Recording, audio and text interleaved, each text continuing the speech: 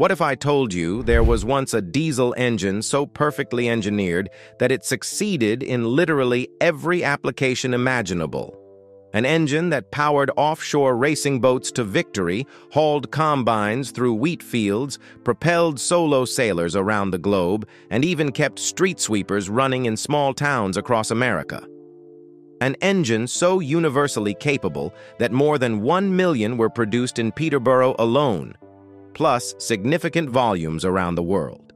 The Perkins 6.354 didn't just succeed, it conquered. For over 3 decades, this single-engine design dominated industries that had nothing in common except one thing. They all needed reliable power, and they all chose the same answer. But here's what makes this story fascinating. How does one engine become the Swiss Army knife of the diesel world? How do you create something so perfectly balanced that it works equally well in a tractor, a racing boat, and a transcontinental expedition? This is the story of engineering perfection meeting perfect timing.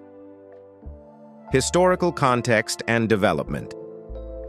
The late 1950s were a pivotal moment in diesel engine development.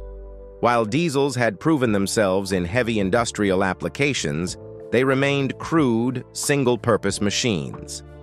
Agricultural diesels were designed for steady-state operation. Marine diesels were built for constant RPM. Industrial engines prioritized longevity over everything else. The idea of one engine serving all these markets seemed impossible. But the 6.354 was designed in the late 1950s with a revolutionary concept, a compact 120 brake horsepower unit where the auxiliary drive was taken from a small jackshaft driven at engine speed from the timing gears. This seemingly simple innovation would prove to be the key to universal adaptability.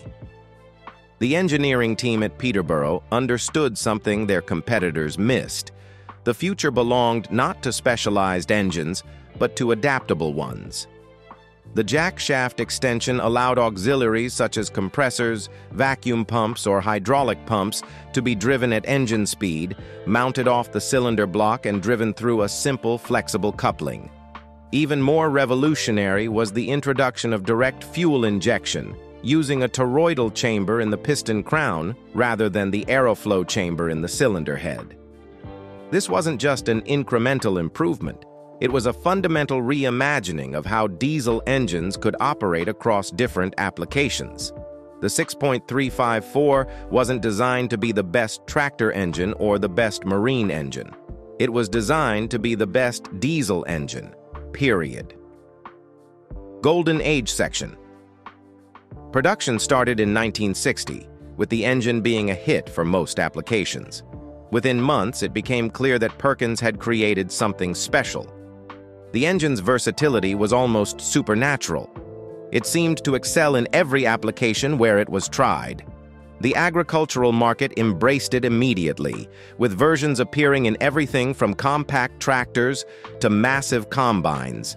Industrial applications followed, as manufacturers discovered that the 6.354's auxiliary drive system could power hydraulic systems, air compressors, and generators with unprecedented efficiency.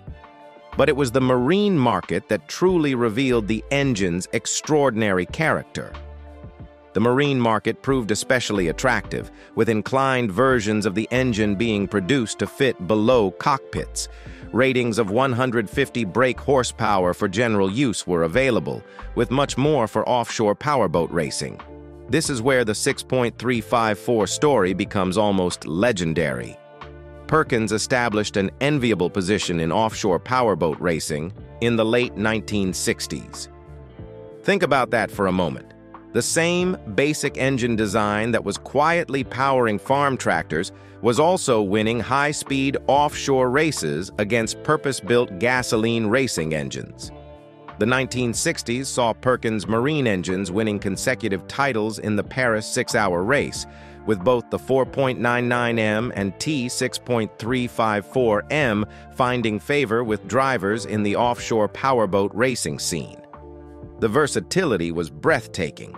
Morning on the farm, afternoon on the racing circuit. Technical Brilliance section. What made the 6.354 so universally capable wasn't magic. It was methodical engineering brilliance. The jackshaft auxiliary drive system was the master stroke that enabled infinite adaptability. Unlike conventional engines where accessories were driven directly from the crankshaft, the 6.354 system allowed for modular power takeoff tailored to each application. For marine applications, this meant driving alternators, bilge pumps, and hydraulic steering systems. In agricultural use, it powered hydraulic lifts, PTOS, and air compressors. Industrial applications could tap into the system for generators, cooling fans, or specialized machinery. One-core engine, unlimited configurations. The direct injection system represented another leap forward. This resulted in more power from the same swept volume while improving fuel economy. But more importantly, it provided consistent performance characteristics across the engine's wide RPM range, making it equally comfortable at agricultural idle speeds or marine cruising RPMS. The modular design philosophy extended to every component. The easy adaptation of the engine design and the ready availability of many conversion parts made the 6.354 family the product of choice for customers both large and small. Need more power? Add a turbocharger. Different mounting requirements? Swap the bell housing, marine cooling, different heat exchanger, industrial generator duty, specialized governor. It was like having a universal donor in the diesel engine world. Compatible with everything, rejected by nothing. Challenges Rise section. Success brings its own problems, and by the early 1970s, the 6.354's very popularity was creating challenges. With hundreds of thousands of engines operating in every conceivable condition around the world, durability issues began to surface that hadn't appeared in testing. During this period, many changes were made to the engine to improve its durability, including revisions to the cylinder head gasket, valve train, and piston assembly. Further changes, which included modifications to the cooling system, signaled the DOT series of engines. The DOTs weren't just production codes. They represented continuous evolution under pressure. Each DOT series addressed specific field failures discovered through the engine's massive global deployment. DOT 1 engines addressed early head gasket failures. DOT 2 improved valve train durability. DOT 3 tackled cooling system problems. DOT 4 refined piston design. It was engineering through brutal real-world feedback. But the bigger challenge was external. The world was changing around the 6.354. Environmental regulations were tightening, demanding cleaner emissions. Fuel economy standards were rising. Noise regulations were becoming stricter. The very universality that made the 6.354 successful was becoming a liability. You can't optimize for everything when regulations demand specialization. By the mid-1980s, the 6.354 was overtaken by the new 1000 series, designed around the same basic 1 liter per cylinder, but with radical changes to achieve tighter emissions standards and meet demand for metrication and the needs of a more sophisticated market. The challenge wasn't technical, it was regulatory. The 6.354 could be updated, but updating a design optimized for universality meant compromising the very thing that made it special. Transition section. Rather than fighting the inevitable, Perkins made a brilliant strategic decision. If one factory couldn't serve every market optimally, they would create many factories, each optimized for local needs, while maintaining the core 6.354 DNA. Production of the 6.354 was not restricted to Peterborough. As license agreements were signed around the world during the 60s and 70s, production of the engine began in Mexico, Argentina, Turkey, Peru, South Africa, Brazil, and the USA. This wasn't just manufacturing outsourcing, it was brilliant adaptation strategy. The 6.354 became an engine locally available to customers across the world, using some parts supplied as kits from Peterborough. Each regional production facility could optimize for local fuel quality, operating conditions, and regulatory requirements while maintaining parts commonality with the global 6.354 family. Mexican production focused on agricultural applications, with modifications for high-altitude operation and dusty conditions. Brazilian facilities specialized in industrial and marine versions for South American markets. Turkish production emphasized construction and heavy equipment applications for Middle Eastern export. This global network created something unprecedented in diesel engine history, a truly universal power plant with local optimization. A farmer in Peru could get parts for his 6.354 powered tractor from the same supply chain that served offshore racers in the Mediterranean and industrial generators in South Africa. The DOT series evolution continued through each production facility, but now with regional variations. A DOT 3 engine built in Brazil might have different cooling specifications than one built in Turkey, but they shared fundamental architecture and most components. It was like having regional dialects of the same engineering language. New engine applications were appearing all the time, as the easy adaptation of the engine design and the ready availability of many conversion parts made the 6.354 family the product of choice for customers, both large and small. The global network meant that specialized applications could be developed regionally and then shared across the entire network. This transition period, from the mid-1970s through the 1980s, represented the 6.354's mature phase.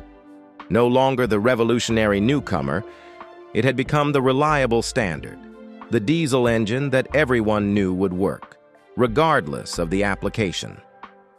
It was during this period that many of the engine's most famous applications emerged, from solo circumnavigations to industrial installations that would run continuously for decades.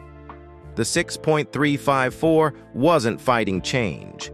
It was adapting to it, maintaining its core strength while evolving to meet new challenges. Legacy and modern reality. In 1996, the last 6,354 engine came off the assembly line. After 35 years of production, over 1 million engines built in Peterborough alone, and countless more produced globally, the most successful medium diesel engine in history finally reached the end of its production run. But ending production didn't end the story. Many of these engines are still in use today, proving the ability of this multi-purpose engine to give reliable, economical service wherever power is needed. Walk through any working marina, visit any vintage tractor show, or explore any industrial facility with decades of history, and you'll likely encounter a 6.354 still doing what it was designed to do. The marine world, in particular, has become a living museum of 6.354 engineering. Offshore powerboat enthusiasts still seek out original racing engines, while recreational sailors value the reliability that made the 6.354 the choice of solo circumnavigators. The same engine that powered Sir Francis Chichester's auxiliary systems during his solo round-the-world voyage continues to power weekend sailors today. Modern restoration projects reveal the engine's enduring appeal. There were 111 versions of the 354 Perkins, a testament to its adaptability, but also a source of fascination for collectors and restorers who appreciate engineering excellence. The 6.354 proved something that seems almost impossible today, that you can create a single design so fundamentally sound that it succeeds everywhere. It wasn't the fastest, the most powerful, or the most fuel-efficient engine in any single application, but it was good enough in all applications to become legendary. The Perkins 6.354. Proof that sometimes the best solution isn't specialization, but perfect balance. 1 million engines, countless applications, one legendary design. Subscribe for more stories of engineering that change the world.